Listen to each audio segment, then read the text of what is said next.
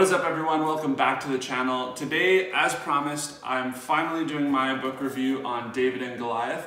This is my wife Natalie, she's read the book too, so we're going to do a combined book review today in a segment that I like to call On the Same Page. Coming up.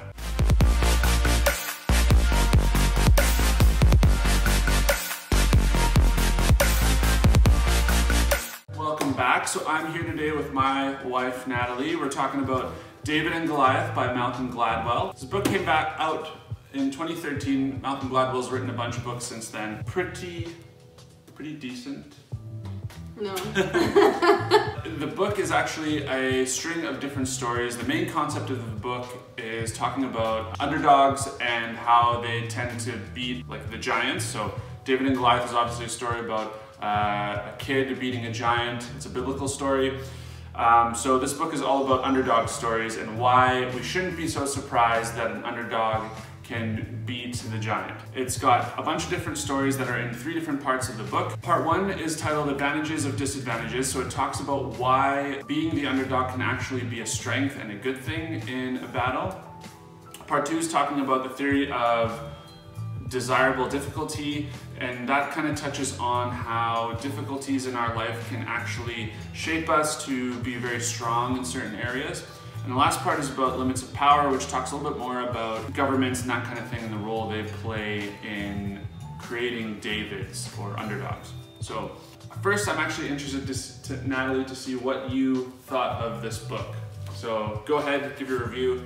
Let me know what you thought. Okay, so here's what I thought. So the book is broken down into a bunch of real life stories just to kind of help deliver the messages, I guess, that Malcolm's trying to get across.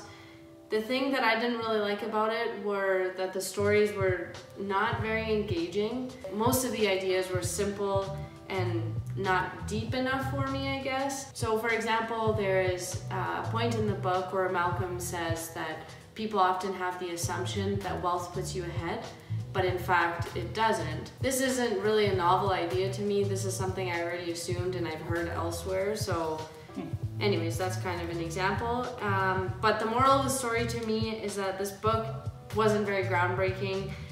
It didn't challenge me in any way or kind of push me to think outside the box. It was pretty basic, kind of boring. I actually skipped like maybe the last 20 pages of the book just because I was pretty disengaged.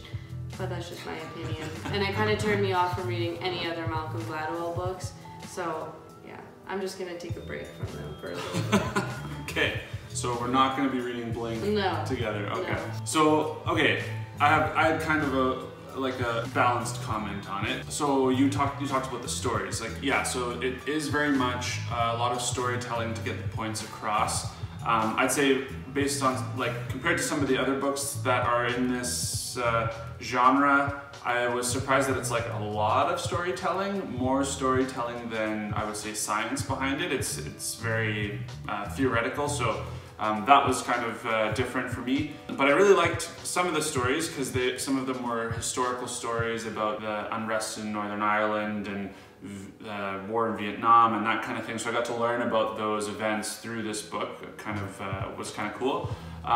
So I did like the whole concept, I think, of like, here's why underdogs can be successful. I thought it was interesting to kind of explain that phenomenon in a book, but I don't think it would have taken 275 pages. I think the reason the book is as long as it is because it's got 9 or 10 stories about it. So one thing that is really interesting is I read the book front to back and I still can't figure out why this book is in the business and leadership section of the bookstore.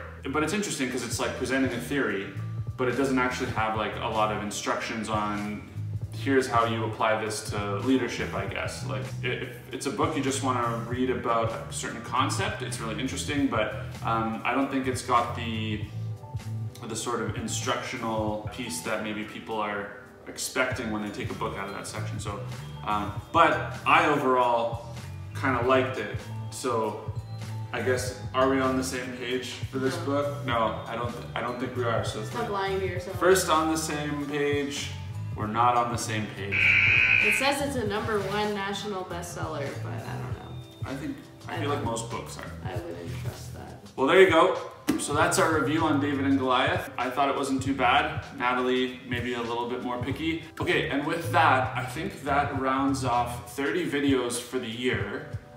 So the next video, we're gonna talk a little bit about 2019 and how we did with our goals in 2019, our financial goals, and then we're gonna set up our goals for 2020.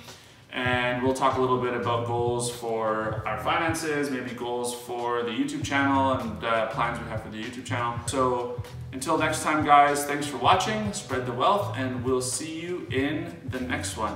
Bye. Bye. What is...